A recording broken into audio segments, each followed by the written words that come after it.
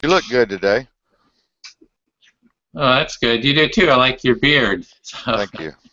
that really adds a lot of character. Okay, so I'm Edwin Rutsch, and I'm with Kiler Davenport. We're doing a needs of empathy interview. So I'm wanting to interview you about your experiences and needs for empathy in your life. So can you just tell me? I guess we'll just start with tell me a little bit about yourself, and then we'll dig in a little bit more, like your Kyler Davenport, your age, where you live, what you do. Well, I am Kiler Davenport, and I'm Senior Executive Producer for DestinyRadioNetwork.com. I'm on BlogTalkRadio.com and TalkShoe.com and MSIRadio.com in the UK, as well as We Roar Network. I'm on the Cabal, Killing the Cabal, I believe it is, with Mr. Stephen Roberts, one of my co-producers. And we've built this network up from the ground. I'm 57 years old. Started in the dead body business at 14 years old, working for a funeral home at a very, very young age and dealing with death and dying. I was a caregiver at a very, very young age. And by the way, that's Cancel the Cabal with Mr. Stephen Roberts that we're so intimately involved with over there. I made a mistake on that name. Got started in the dead body business very early, and the reason I'm telling this story is because it'll lead into what your interview is about with me. I was embalming, I was assisting in autopsies at 14 years old. At the funeral home, we used to actually do the autopsies at the funeral home. I was dragging dead bodies around, picking them up, taking them to the morgue, bringing them from the morgue, working in the decomp room, working with the MEs. Had a crematorium down the street from us where we would burn bodies. It was kind of like I'd ride my bicycle down there and help the embalmers and the crematorium personnel burn bodies. We burned babies. We burned adults. We burned folks from all cultures, creeds, and traditions. I got very interested in forensic science at a young age, and I moved on into wanting to be an emergency medical technician, paramedic. I did become an emergency medical technician, advanced cardiac life support paramedic, search and rescue specialist, hazmat. Worked in disaster management, scene management. I worked with the fire department. So I saw a tremendous amount of death, a tremendous amount of suffering on scene, suffering, cutting people out of cars with a saw, with a K-12, with the airbags, working with people that were trapped. And I was 17 years old when all of this started happening. Very young to be in there cutting people out of cars, with some dead in the back seat, some one dead in the front seat, and the driver trapped, barely alive, having to get them out and assist in starting an IV, maybe even intubating them in an upright position, trying to control bleeding and trying to talk to them at the same time about, with them asking you, am I going to die? Am I going to die? Very difficult situations that I think your audience needs to listen to and needs to try and comprehend that side of life. And there again, we're leading up to empathy, and this is a strong case for empathy. Um, I was hardened at a very young age. As I moved on up the ladder in this business, I worked with the police, I worked with homicide, I was on the special forensics team going out and picking up homicide, so I jumped over into that. Going out on the dead body squad, picking up pieces and parts of bodies, working with the police to go in and evaluate the scene, bag the hands of bodies who had been, well, evidence.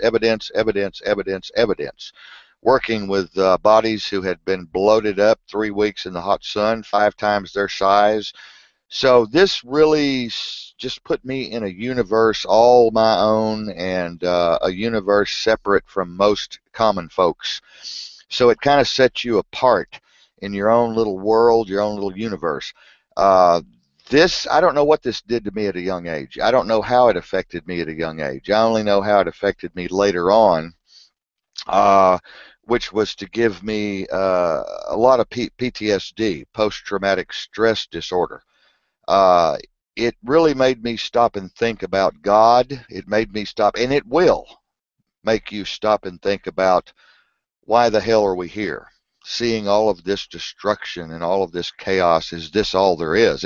You sometimes feel like that there is no goodness because you're so trapped inside that world of death that you just can't see any other way. So I had to really struggle to see the goodness outside of my work. I had to really struggle to see the happiness outside of my work. As I grew a little older, I started to realize, hey, this is good for me. This is teaching me something that most people would never have a chance to do or to see or to feel or to realize. There must be a reason why I'm here. Obviously, we need my kind of people that are doing this. To jump real quick, I did 2 major plane crashes also. That is one of the most traumatic things a human being can do, is go into a scene where 400 bodies are laid out dead and trying to piece their parts and together and find fingers and heads and feet and this and that and the other. It's very, very traumatic. And then stacking those bodies up in a diesel truck and taking them to the morgue and then taking them out again and then trying to repiece the parts from another truck. So I had a nervous breakdown back when, and lost it, completely lost it because of all of that. It all crept up on me. I was doing too much of it. I was involved too deeply in it, and I had to stop, and I had to try to reorganize myself, my thoughts, my philosophy, my belief system. I needed God. I needed something. Buddha, Jesus. I needed something to come into my heart and try to solve some of this chaos and try to give me peace. So at that point in time, I'm kind of jumping forward now. I prayed, I meditated, and I asked God to please come in and tell me that there was some goodness somewhere in the world and that there was a reason for all of this madness and chaos. And He did. She did. It did. God did. Uh, God healed me one morning. I'd cried all night. My father had held my hand. My mother had held my hand. They'd sit by my bedside as I cried, and all of my dead bodies were floating in my head and chasing me. And I remember waking up the next morning at peace. I prayed. My folks prayed for me. My grand came over and prayed for me. I remember waking up with a deep sense of peace and harmony and balance. And I remember thinking, God, the source, is the one who really knows about all of this. There must be a reason for this, because if there wasn't, we wouldn't be here. I'm not God. I'm only a man, and I'm here to serve God, I guess, to serve humanity, and this job has to be done. So be it. Here I am. I'm going to stop analyzing this to death. I'm going to stop worrying so much, and I'm going to just realize, hey, this is a job. Somebody's got to do it. It's helping a lot of folks. Doing the job that we do helps a lot of folks indirectly that you never see. So I had to really think about that. And I developed a tremendous amount of empathy at that point. I started really feeling for people. I started really understanding other people's problems and other people's suffering and other people's confusion and disbelief and chaos. So at that point, I started counseling slowly. I started helping other folks, and I started listening to their. People were drawn to me at that point. I don't know why, but people were drawn to me that had the same basic problems that I did. People that were women that were abused and battered, men that had PTSD from the war. And so I started counseling with people and loving them and holding their hand and just learning to listen to them. Just listen to who they were and what they were about and where they were coming from when no one else would understand them. So many times we go to a counselor and we feel like they're just not listening to us. They haven't walked in our shoes, they haven't experienced our life, and they really don't know what to tell us. And I think people were drawn to me because they knew of my background and they knew of the death and destruction that I had experienced, and they came to me for that reason, because they knew I would understand the depth of their heart and their soul and their mind, and that I wouldn't make fun of them or judge them or try to give them a pill for it or just say, well, therapy might help. So that to me really immersed me into empathy and compassion and intuitiveness. I want to bring that word in, intuitiveness and discernment. I learned to be intuitive. I learned to just look at someone and just feel their spirit and their heart and see their inside of them instead of what's outside of them. What's outside of them might be something I would hate in the human form. I might disagree with it. I might not even like them, and I might even shun them. But all of my background gave me the ability to go beyond the surface of man and look deep into the spirit and the heart of man and be able to connect with that. And that is just wonderful. And to this day, I'm proud of what I went through. I'm proud of what I experienced, and I think there was a reason for it. I don't know what that reason was in the heavens or in the beyond, but it gave me a real sense of intuitiveness and love and deep concern and caring for humanity. It's also, Edwin, as you already know, it's also made me very hardcore. It's made me very blunt. It's made me very, Edwin Rush can tell everybody out there how blunt Kiler Davenport is. It's made me very in your face, rubber meets the road, it is what it is kind of deal. I'm a realist. I don't like pamby-wamby kind of touchy-feely things. I like to get to the point. I like to dig deep into subjects. I like to debate subjects. So it's been a double-edged sword. It's kind of been a curse and a blessing. Probably more of a blessing than a curse because it's allowed me to see the full expansiveness of man and woman and child and community and country, precinct, prefecture, nation, state, world, universe. Hmm. Well, what kind of struck me there was when you had your nervous breakdown. I was seeing your parents. You said your parents were there with you, and they were holding your hands, and they stayed with you. It They sounds were like that rubbing was they were rubbing my shoulders and letting me know that they really connected with me and they really loved me and that they really weren't there to try to fix me, but they were there to empathize with me.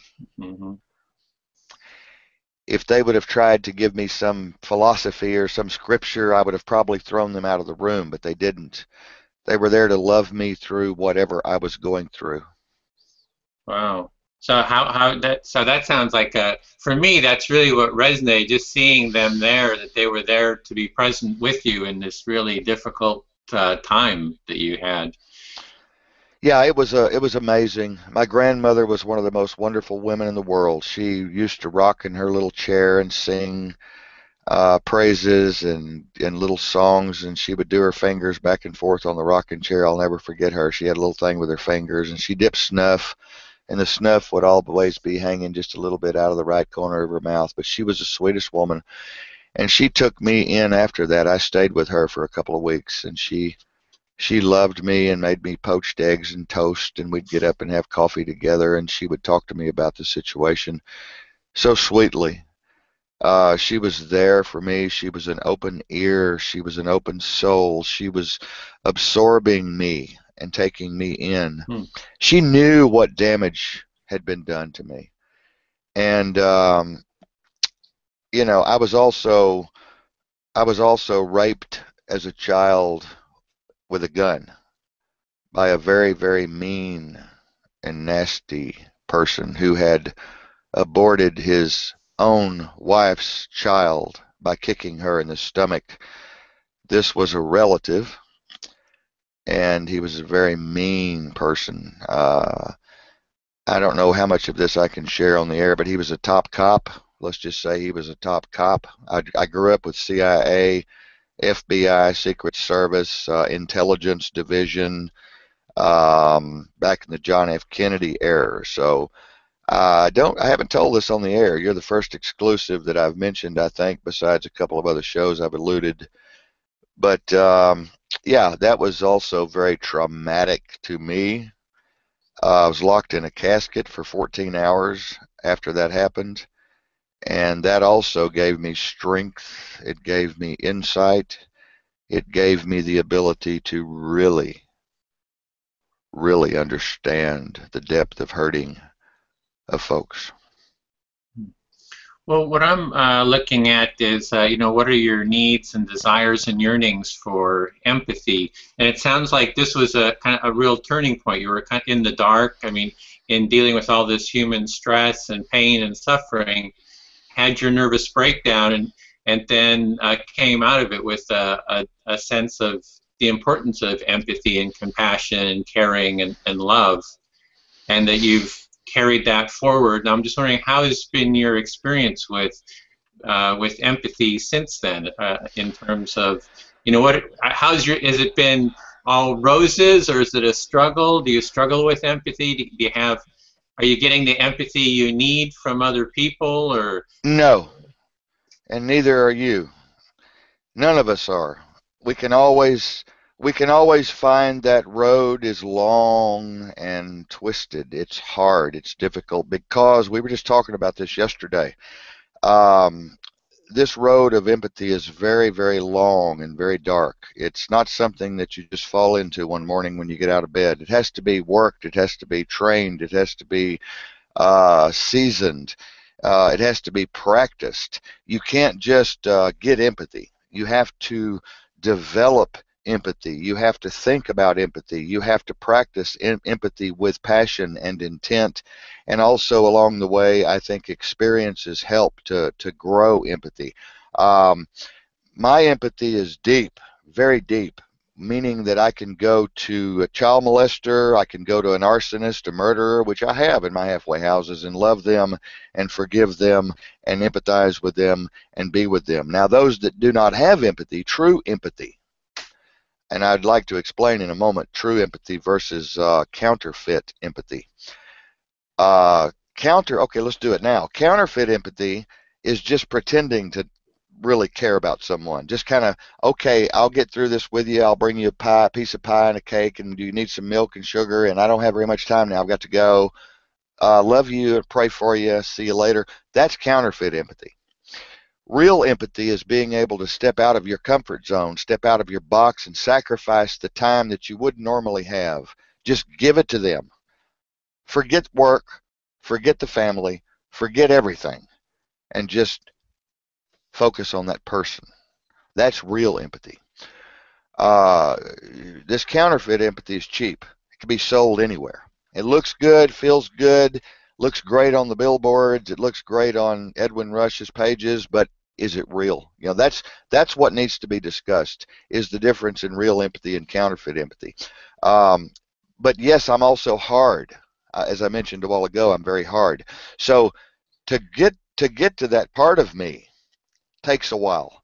I discern people. I look at people. I want to know really kind of where are these people that need help? Who's helping them? Why do they need help? How much help do they need? There's discernment. That's where discernment comes in.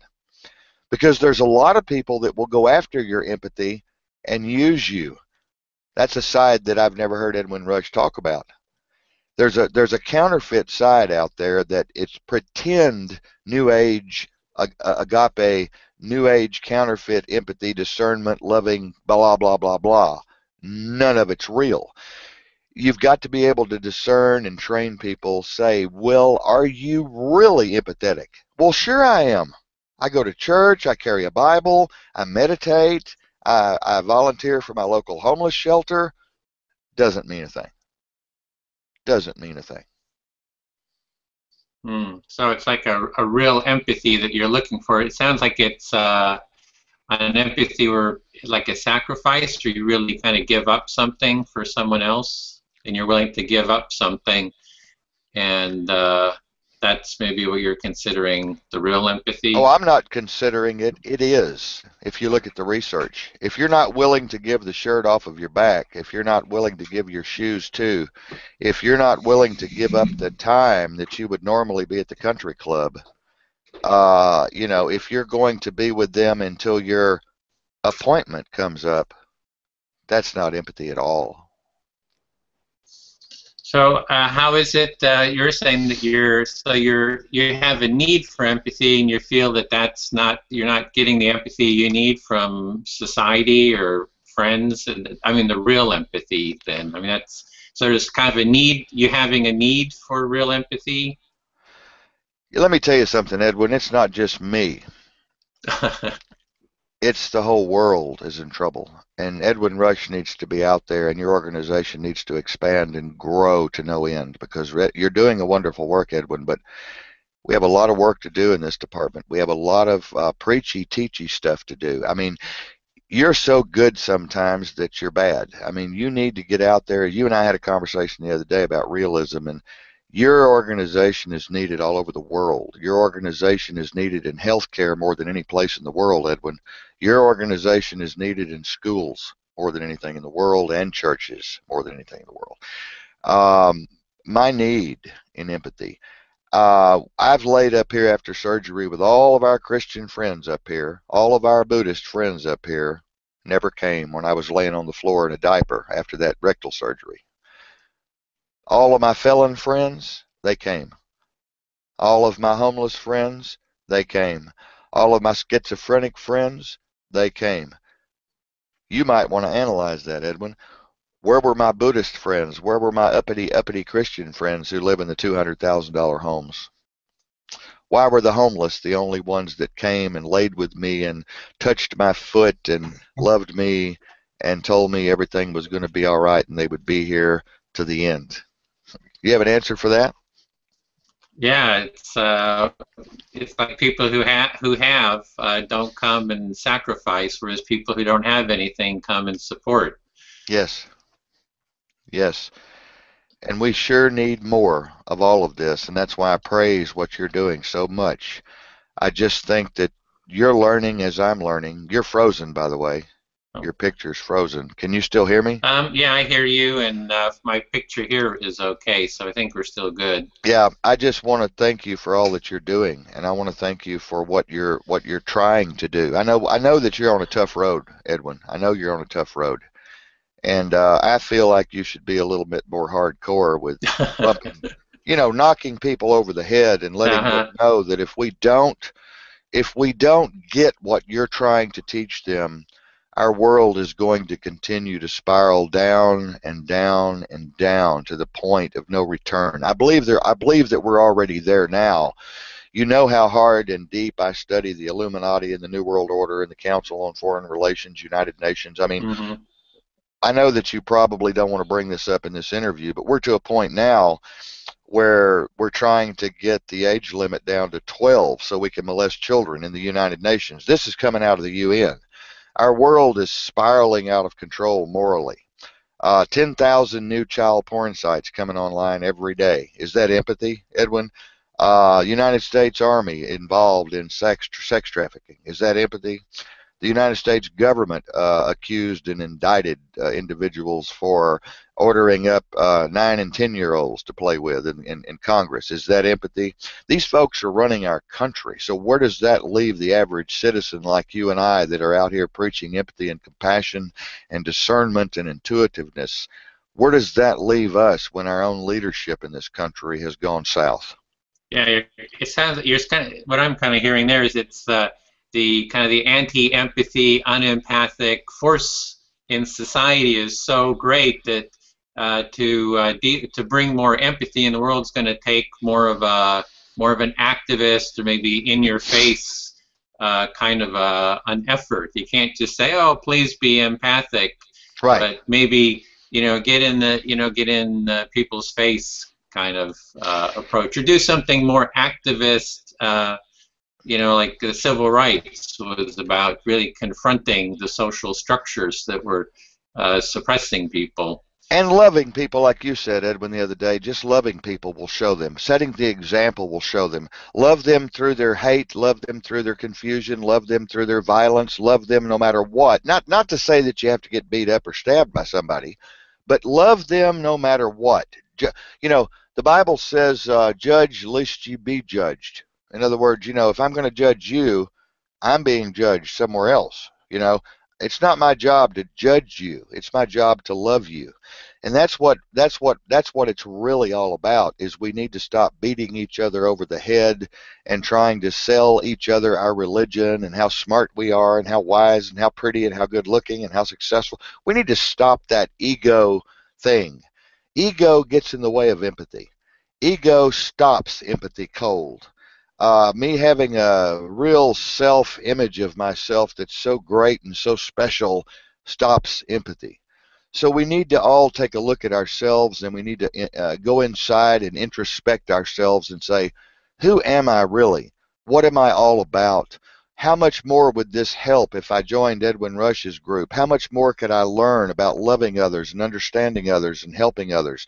That's what we need to do. You're on a ministry, whether you like it or not. I mean, you can call it a ministry.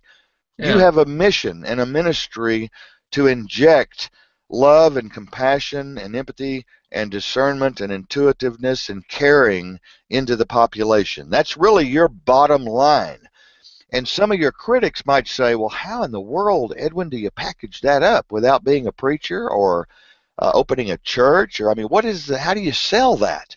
And I think that's a big issue that you've brought up before. How do we sell that? Do we set up a tent somewhere? Do we offer cookies? Do we offer pamphlets? Oh, I remember the cookie story. I'm not going to mention it on air, but do we get stabbed? But it's like, how do you sell that? It's a difficult question. You know Uh-huh. what? I think we've reached an impetus here in the interview. That is a hard question, and Yeah. I'm going to throw it back to you. How do you sell that? How you can sell a new car. You can come into my car dealership and say, I want that one. Oh my God, I love the color. I love the way it sounds. I'm sold. I love the seat covers. You can go in to buy a helicopter and say, well, I want a Ranger. Oh, that 3-seater, 4-seater is wonderful. You can go buy a house. But how does Edwin Rush and Kiler Davenport sell empathy? Yeah. Tell me. Yeah, It's it, it's it's it's a, really it's about, well, what it is I'm looking for the needs. I'm doing a whole series of interviews around people's needs for empathy. So this, it kind of relates to that in terms of, instead of like just pushing something out there, I'm looking for what are people's needs for empathy, and then design something that addresses their needs for empathy. So it's a needs finding approach that I'm trying now using human centered design. Uh, and I so, think Edwin Rush needs to show empathy through action and through building in the community. I think one of the only ways, and this just came to me, we'll say the Holy Spirit gave it to me. I think to talk about empathy, to talk about teaching empathy, to talk about educating people about empathy, I think that's empty. It's empty. It's completely empty. There's no substance to it. I think if Edwin Rush was building schools for children or assisting the homeless in finding housing and rehabilitation and stratifying them with the alcoholics and the drug addicts, I think if Edwin Rush was working with battered mothers, I think if you were promoting community development and critical outreach, I think that would give you substance. And I mhm. think people would say, well, Edwin's not just a mouthpiece now for empathy, and it's empty at the end. What do we have? We did this hangout thing, but yet who got helped? Did somebody get some new clothes? Did somebody was a woman rescued from being battered? Was a child rescued from being molested? Was some of the folks in Syria helped, or the Philippines, or what is Edwin doing? What is Edwin doing to put himself out there to sacrifice Edwin's time? I think people are going to follow action. They're going to follow Yeah, you when you act, and some yeah, of your folks act.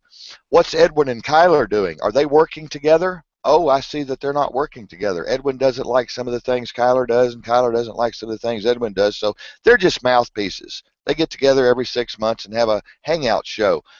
That will not work.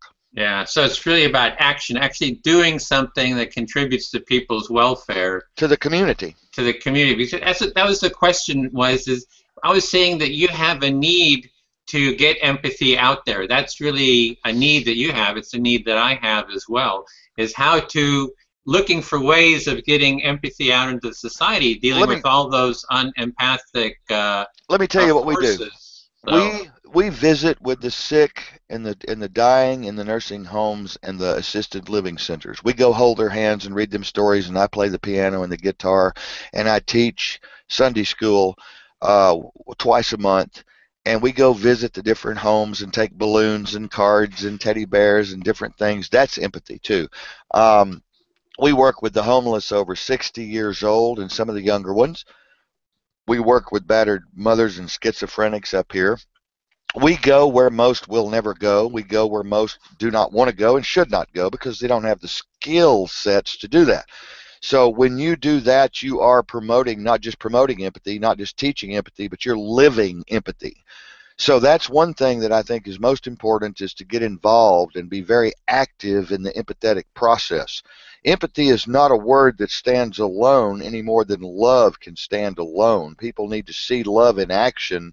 They need to see empathy in action. So I'm not telling you what to do with your organization, but I would suggest and advise strongly that you find a way to start talking to people about how much do you sacrifice. I think you should get in people's face a little bit and say on these hangouts, what do you do? What do you sacrifice in your life for others? How much do you reach out of your comfort zone to others? Or is it just comfortable for you? Is it only when you're free time? Is it only when you have some extra money to throw at someone? I think that's important. Yeah, there's a lot there. There's the one thing is about the sacrifice. One concern I have about sacrifice is especially in the 50s, the idea was that women were stayed at home and they kind of sacrificed themselves for their family, and so they are really not seen. I mean, this is for who they are and what their own needs were. And so in the long term, it's not sustainable. It seems to me there needs to be a shared empathy. You cannot just be empathic in the world on your own and not really be able to share your needs. So we need Husbands a need to way be where it's, empathetic. Yeah. yeah, that there's a family. I mean, that's what I've been working on, is family empathy circles. I've been doing it with my family, and I've mentioned that to you, that it's really, in the family, that it's a supportive, a mutual empathy. There's a mutual listening, a mutual sharing. And so I'm concerned about this notion of empathy being self-sacrifice, because for me it's not empathizing with yourself. You have to empathize with yourself as well as others, and then also get the empathy, be heard yourself. So we need to create those empathic relationships Okay, with each okay, other. you brought up a good point. I don't know how much time we have here, but you brought up a very good point. We talked about this yesterday and the day before on my shows. Empathy comes through maturity. It comes through self-examination. It comes through self-introspection, and it comes through experiences. And it's like you can't keep going back and licking up your same old vomit, a person that just continues to commit criminal acts or whatever. You can't really develop empathy as long as you're on that negative path. You have to at some point in time start to become a master, go toward the master way, and learn from your mistakes. Empathy is all about experience. It's not a word, it's an experience. So I hear what I think you're saying, and that is that we need to live it, but in order to live it, our society has to change, Edwin. Yeah. Our society We is need running to we too need to fast. experience. Yes. You're saying Or that see society others. needs to. Uh-huh. Change. Society needs to change. And ask any pastor, ask any philosopher, ask any scientist, society needs to change. We're on a downhill course. We're on a downhill course. Why are we on a downhill course? Because we've lost our spiritual roots. We've lost our ability to really understand where we come from, where we may have come from, where we are, why we're here, and where we're going. So many people are confused about these issues. Old time religion is gone, and life has become so complex that there's just too many things going on in too many places with too many people, and the populations are exploding, the technology is exploding, and I think empathy has gotten lost in that shuffle, in that whole thing. Empathy and compassion have just been quashed. So the empathy is squashed by just all the other stuff that's going on, and there's a need to raise it and to kindle it, Resurrect, to resurrect. resurrect the empathy and compassion. Yes. And then there's kind of a need. You have a need of finding ways of resurrecting that. And what have you found to be the best way that's been working for you, or what has worked and what hasn't worked? I talk to people. openly. I'm not afraid to voice my opinion about prayer or meditation or love or God or just getting together and just dancing or just being together around the campfire, just opening up to people, letting them know that I'm here if they need me. They can talk to me. They can relate to me. Letting them know that I'm just like them. I'm not going to judge them. I'm not here to judge you. I'm simply here to be a listening post for you. It's hard to get people to believe you're real nowadays. This is another thing, is everyone is so paranoid of each other. I don't know where that came from. This is another show, but where did all this paranoia come from? You know, Edwin's a cult leader and Kiler Davenport's a cult leader, and they're running all these weird things and they're dancing around. I mean, people are paranoid. They're pointing the finger. They're ready to accuse. They're pent up. They're stressed out. So going along with society, going along with this population explosion and the explosion of technology and all these other things, that's gotten quashed. We've made everybody paranoid with the NSA tracking and tracing, the DoD tracking and tracing, the FBI tracking and tracing, with all of the profile. Right now, our faces are being profiled with the NSA right now. As you and I sit here, they know everything about you, your mate, your everything you've bought in that room behind you. They're tracking and tracing you. See, so we've become a very 1984, kind of society. So there again, people are like, "Well, my God, I don't have time to be empathetic because I'm so afraid of everyone." Mm-hmm.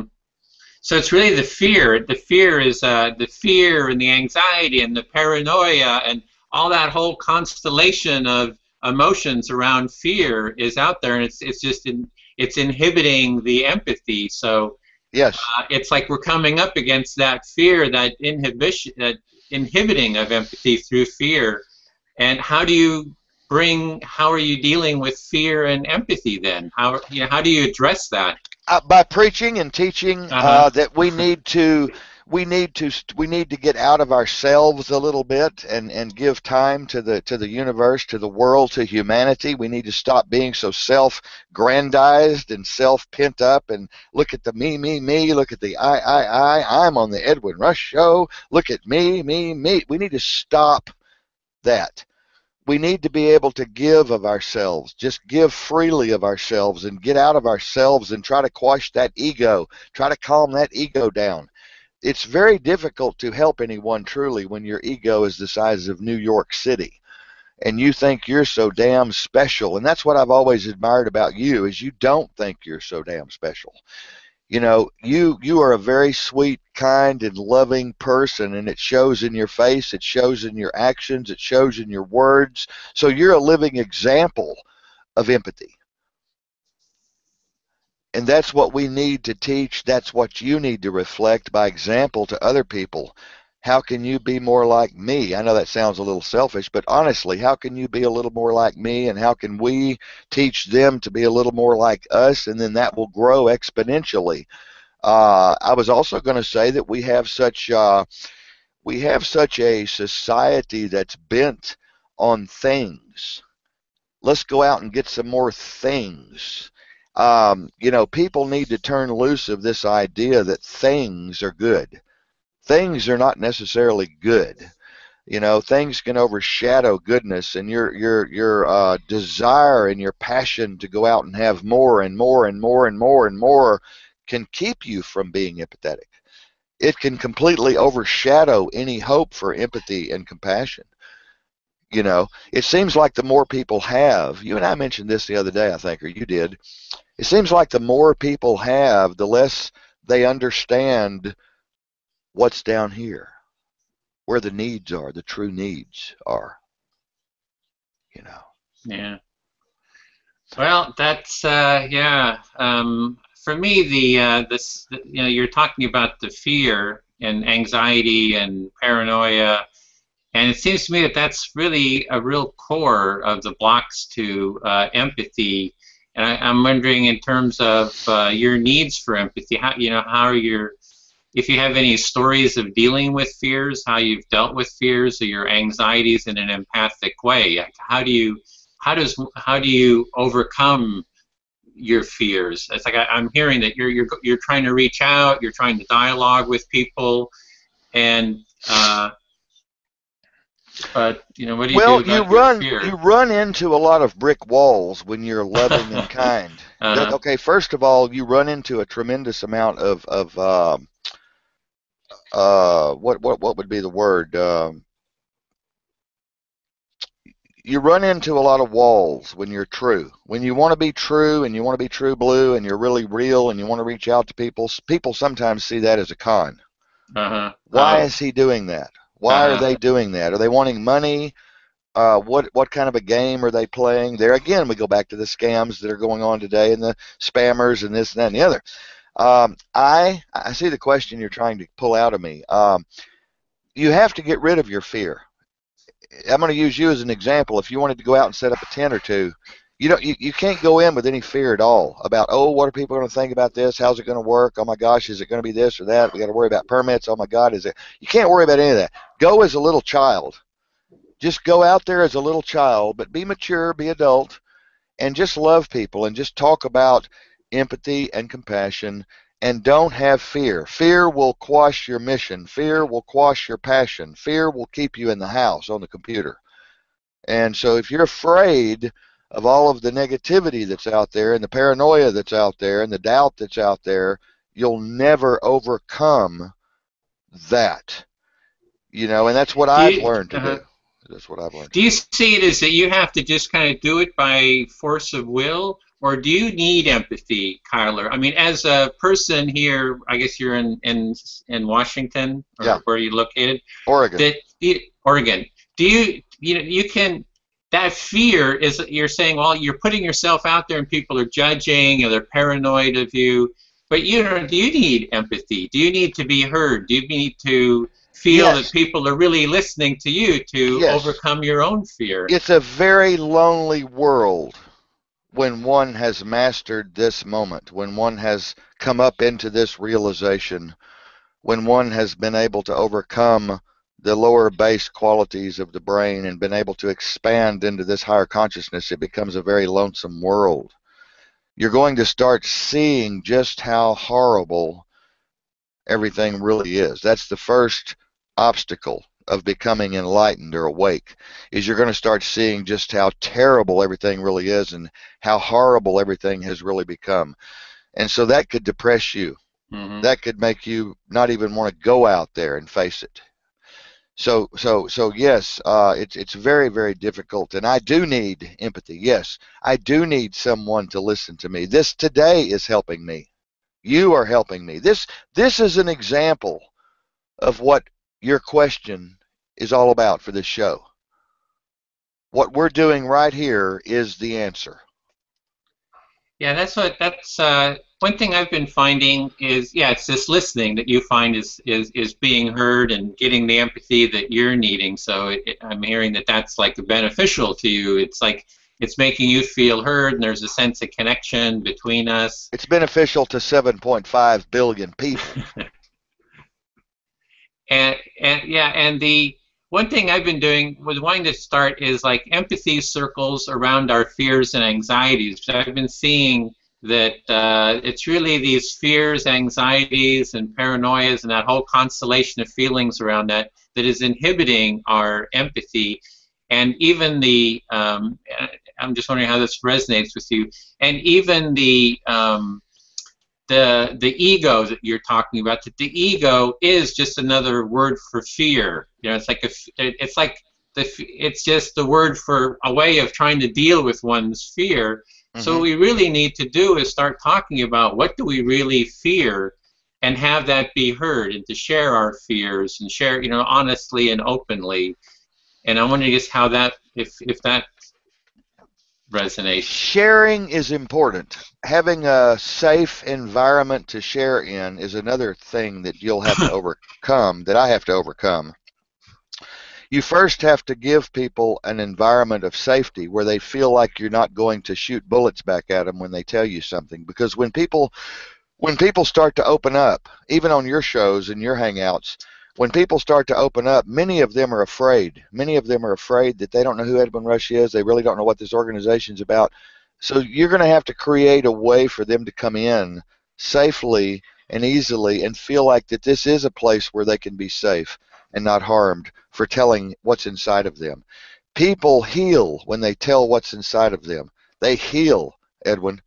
So another part of your situation should be like confession. You're almost like a priest in a way, because people are coming to confess. And that's, I'm sorry, that may have thrown you off a little, but that's the truth. No, it doesn't.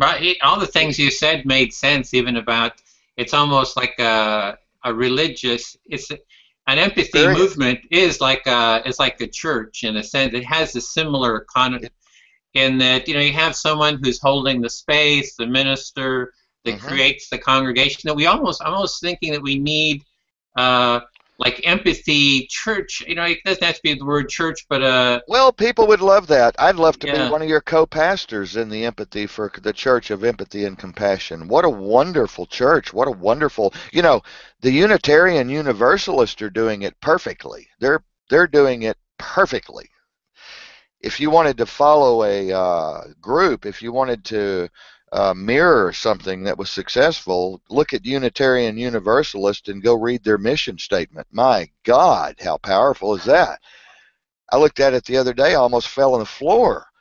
I mean, yeah, the Church of Empathy and Compassion, and we could all get our little doctorates and your studies, and you could give us certificates for. No, really, Yeah. Well, really, you need that. It's that we need like something like that where you there's know. someone that holds the space for it, because that's very much what a minister or priest does, is they go to people's homes, they listen, like, what are your problems? How can I, help heal the family? Yes, Creating family support, empathy circles, creating a sense of community. It's almost like we need it's like it's such a big job to change the whole society, but if we can have small groups yes, that are yes, supportive, and that there's someone who's has the role of similar to a minister that is supported by the community, because somebody's got to get paid to uh, yes. to do all this work, just like a minister. If you had one in each state, it would change the world a little bit. Yeah, Just one group would expand in each, it could be a place where people come twice a month, once a week, whatever, and just learn and get new pieces of information from you and interviews, and take home and look at interviews you're doing, and take home some written material about empathy and compassion, discernment, and so forth. And you could have get-togethers. They could have sing-alongs. They could do kind of their yeah. own things, dance together. They could do whatever that was within the Music, guidelines. singing, Yeah, all those things tell that bring people stories, together, tell storytelling, have poetry, uh, poetry, small and group discussions, creating family empathy circles, helping people with their I mean, family conflicts is huge, oh and my God, people need support in the family. yes, and you know, it would heal so many families and so many people to know that something like this was out here. The Church of Empathy and Compassion. Look, Edwin, if the Church of Scientology is doing good and the Church of Satan is doing good, what the hell are we waiting for here, I mean, let's fight this. There's a lot of, yin and yang, and I believe if there a duality, we live under this duality in this third dimension of space-time, and I believe that good is good. There is good. I know that you're not one of these people that says, well, there's no good and bad. Everything is just whatever. No, there has to be some good and bad. And so we should do as much good as possible with your organization to overcome what we said earlier, all the fear and the paranoia and the stress and the depression and the doubt. That's what really this would be all about, is to take this into the communities and speak at the Yeah. libraries. Your ministers could speak at the libraries about empathy and compassion. They could speak at City Hall. They could go to schools. And, oh, I know what I was going to say. Last thing. Don't rule out. I would advise you not to rule out or try to control whether these groups became Christian or Buddhist or Hindu or whatever. I wouldn't dare say, well, now we don't want any Christians in there. We can't have any Muslims in there. We can't. It would be a diverse, like the Unitarian Universalist. Mm, Come one, come all. This is about yeah. all of us coming together to heal the community and to heal each other and to lift each other up. Come one, come all. Come Buddhist, come Christian, come Muslim, come Hindu, come whatever. come Bhagavad Gita, whatever, Krishna. This is not about labeling. It's not about dogma. It's not about creed. It's not even about tradition. It's about healing this nation in a small way that we can, and opening up positive dialogue about empathy and compassion. Well, I put it out there as a Facebook event just to see how much interest and support, and it didn't. It did. I did some needs empathy interviews, and I kept hearing. I interviewed some people just around this. Oh, what would you need in a church of empathy, for example? And they were all saying, "Oh yeah, I really want it," but I'm not seeing, like, you're all enthusiastic about it. I don't see the action part. Like, there's such hopelessness. Like, oh, it's almost like hopeless. I want it, I need it. I see that, I came from a family that, a couple of people told me this, from Christian families. We had all this support, but I couldn't get into the dogma. To get into the church, into the community, you had to buy this dogma. But I didn't see the energy to really put time and energy into it. Edwin, people might subconsciously think that it's a cult. I've heard that about you, and I've heard that about me. You and I both have been accused of being cult leaders. I haven't heard that, but I'll take your word for it. Yeah, it's natural. It's natural. You and I are strong leaders, and we have these things, and we're not exactly. You can't label us. You can't pigeonhole us. When you can't pigeonhole somebody, they're going to be called a cult leader or a new age nut or whatever. Okay, remember that, please. So I think the first thing would be to teach these people that you're not a cult. You're not some new age nutty bunch that's going to be dancing naked around the campfire. You're simply trying to heal. You're simply trying to bring goodness to the world. And that's kind of corny. People will say, oh, that's corny. What? Goodness to the world? This is such an evil world. How could you possibly bring goodness? Well, there you go. There's your challenge. There's your challenge, is to bring goodness to the world and bring a pure heart to the world and teach people how to reach out to others in need. That's what it's all about. And here we're back to the church thing, Edwin. That's church. Yeah. Well, I was trying to hear your needs for empathy. You're kind of giving me. I'm feeling I'm getting a bit of advice here. Well, what's wrong with that? You have a need for giving advice. I'm an interviewer too, so it's hard to host to host. It's hard. We talked about this last night. It's hard when two strong hosts get on with two big organizations. It's difficult for us to ever.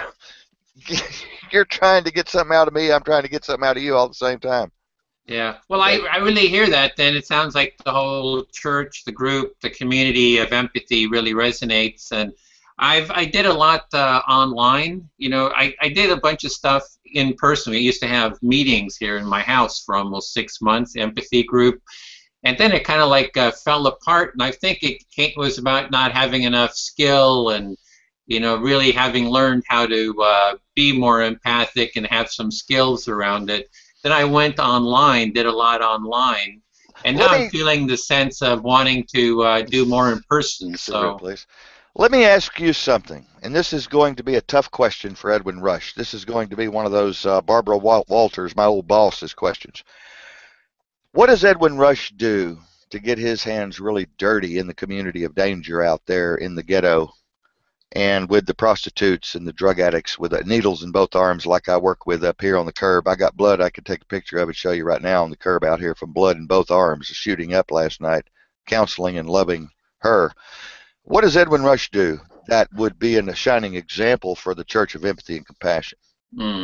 Well, yeah, it's like in terms of being in the down and out areas of town. All of it. Putting yourself out in danger. How many times do you go out to homeless shelter and work with the homeless and serve? How many times have you served at the homeless shelter once a month? How many times have you, I can see you're a little nervous, and I'm glad. I get nervous too.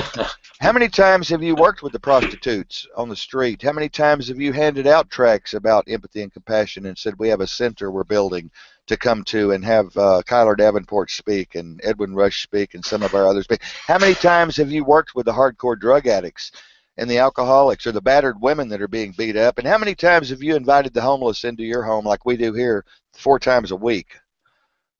To take a bath because they're so dirty and so filthy and so stinky, and they love us and so much. Please tell me honestly. Yeah, well, How many I've times? I have been out to the Occupy, so I went out to the Occupy and No, sat that's there. just I've been having in the fun. That's that's having fun. fun. Yeah. I'm talking about really nasty, dirty, hard stuff. Yeah, I haven't brought dirty, nasty, hard stuff into the That's house. why That's for your organization uh, is not where you want it to be yet. And you have all the skill, you have all the love and the depth of quality, you have the compassion, you have everything in there. But God is waiting for you to go out and do what you're trying to teach other people to do, and take that word empathy and turn it into something physical and something real that Edwin Rutsch is doing. And yeah. then people will follow you, and then people will participate, and then your organization will grow exponentially. Yeah, it's like I'm really hearing it's about you're feeling that it's the action part. If you can really do action, get out there, That's actually doing something, hands down. and hands down, and that the action part is kind of what you're seeing is maybe missing, and that's It's not what I'm seeing. oh, It's what is. Trust, it's what is. The action part. That's it. Words are nothing. Hangouts are nothing. When you start talking to people about what are you doing to give back, what are you doing to reach out of your comfort zone, you're just going to fly. When you start bringing advocates in like myself who work with the hardcore drug addicts and the battered women and the children who were molested and the alcoholics, then you're going to start to really fly. yeah. Well, I see what you're saying about really dealing with the heart. It's kind of like going to the pain, like to deal, to really foster empathy, foster compassion. We have to go to where the greatest pain is, maybe. But I see pain everywhere too. You have You to know that, start that somewhere. there's pain in my family, there's pain in my life, there's pain in my relationships, and so I'm kind of, and then even online, so I don't want to diminish, anybody's pain. Say you only have to go to the hardest core. That there's, it's everywhere. Well, But I hear what you're saying too. That if you go to the deepest pain, the deepest, suffering, and be present there with it empathy and helps you. compassion, It yeah. helps you. It heals you. It teaches you. It instructs you. When you go put yourself in a position where you really don't know how to react, or you go down to the nursing home and find a couple, three or four patients who've never had a visitor. By the way, there's hundreds of thousands of those down, and there's hundreds of them down the street from you. When you go walk in there and say, I just want to visit someone who doesn't have any, I have the Center for Empathy and Compassion, I just want to visit someone who never has a visitor. Just go in there and look at them and sit down and hold their hand for a half hour. Read them a story. Your whole life will change. You've got to put yourself out there. You'll come back to this thing here, and you'll be a whole new person when you go visit with those old folks who are suffering and dying. Go to a hospice patient and hold their hand for a while that's never had a visitor, and come back to this program here.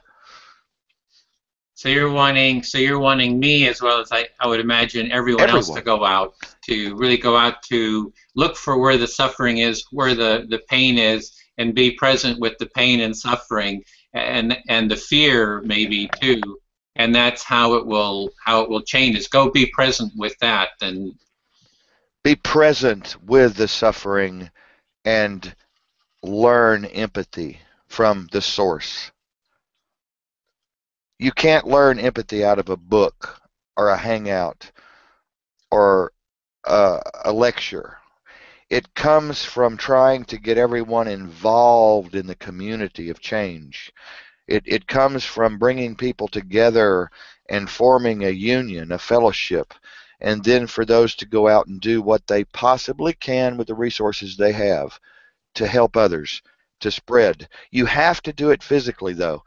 Faith without works is dead, and that's in Buddhism, that's in Christianity, that's in the Quran. Faith without works is dead. Empathy without works is even deader. Compassion without physical involvement and putting yourself out there is dead as a doornail. So mm, it's all about the physical progress, the physical interaction with the world of suffering that brings these words up and out and resurrects them. well, you were saying that in our dialogue that you were finding that supportive. That there's a sense, for me, there's a sense that if we do have these dialogues, if we do connect with people, that there is empathy there. So it's in all the relationships that Sure. I feel a little concerned that if we kind of demean and say, well, you're not being empathic, that in our day-to-day relationships, because there's a lot of pain in just even in with wealthy people. I mean, I see it that they have all kinds of dysfunction in They their do. families, and there's a huge amount of pain. They might have the money to go pay for a therapist, but within, so that there's pain everywhere. They It's would not. get more from you than they would a therapist. Honestly, they would. Yeah. I see what you're saying, but still, remember now, we're not negating one part of this. We're just talking about one little part of this. Uh-huh. Okay. Yes, I see your point that we shouldn't negate someone's empathy they already have, and of course not. There's going to be people come on Hangouts and say, "Well, sure, I go feed the homeless. I work with the battered women. I help build the community gardens. I'm helping to dig wells, plant trees. Sure." And that's empathy. That's empathy for Mother Earth and Gaia. Um, but you should stress the physical part of it. And you should stress that the Center for Empathy and Compassion is not just about words, empty words, that you're looking for measurable results.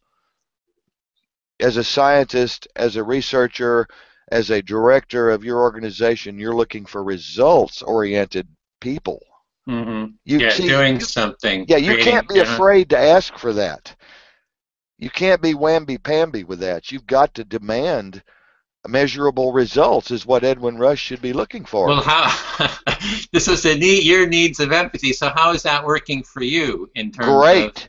Uh-huh. You never read me because you and I don't have time to read each other. I've got over 2,000 articles around the world about this. I'll send you some of them. I write about this. I write about physical interaction with the world and reaching out beyond your comfort zone. I write about learning to relate to suffering, relate to the things you disagree with, relate to the things you're afraid of. All of this creates an atmosphere for empathy. You can't just stay in your house and read books on psychocybernetics and winning friends and influencing people and Edwin Rush's empathy and compassion. You can't. That's worthless. Completely worthless. If your wife comes home and you slap her, you know what I'm saying? You've got to get it in you. You got to get Yeah. it in you. It's got to become a part of you. So you can't just like study it. You have to. Act it You're out. wanting to live empathy and have those empathic relationships. If we had that right now, we wouldn't be in deficit in the United States. We wouldn't be living under this regime that we're living under, and we wouldn't be in such trouble in this nation right now if we had what you're promoting. Well, we've gone for about an hour, so maybe we want to wrap this up. Is there any kind of final? Have you felt heard? Have you felt Oh, heard? I have felt wonderfully heard. Okay. I just hope that this does not become an empty road, a dead end road. I Uh-huh. hope that we continue with each other to show others that we can work together. We can continue on with continuity and that we can make progress together. If you and I have this discussion and then separate, what's empathetic about us with each other? Because I have needs and you know what those needs are. You have needs. So why don't we just kind of stick together as much as we can? I'll promote your organization. I don't expect you to promote all of mine because I'm the shock jock. So that's not a good mix. Some of my stuff is a good mix, though. You should have a little time extra to find. I'll send you some of my good articles and maybe post those in the Empathy and Compassion. So Okay. Yes, and if it's around empathy, yeah, I would that's like to great. leave it. I would Uh-huh. like to leave you with a quote by Dr. Edward J. Pullman that I live by. Whatever you vividly imagine, ardently desire, and enthusiastically act upon will come to pass. Okay. With that, Kyler Davenport, do you have a website? Yes, Google me, Kiler Davenport, or go to blogtalkradio.com/Kiler dash Davenport dash live, or you can find me on destinyradionetwork.com. That's Destiny, DESTINIE. I'm also broadcasting live all over the UK on msiradio.com, and check out unitedcaregiversofamerica.org for the old folks that we take care of around the United States. Thank you, Edwin, very much for having me on.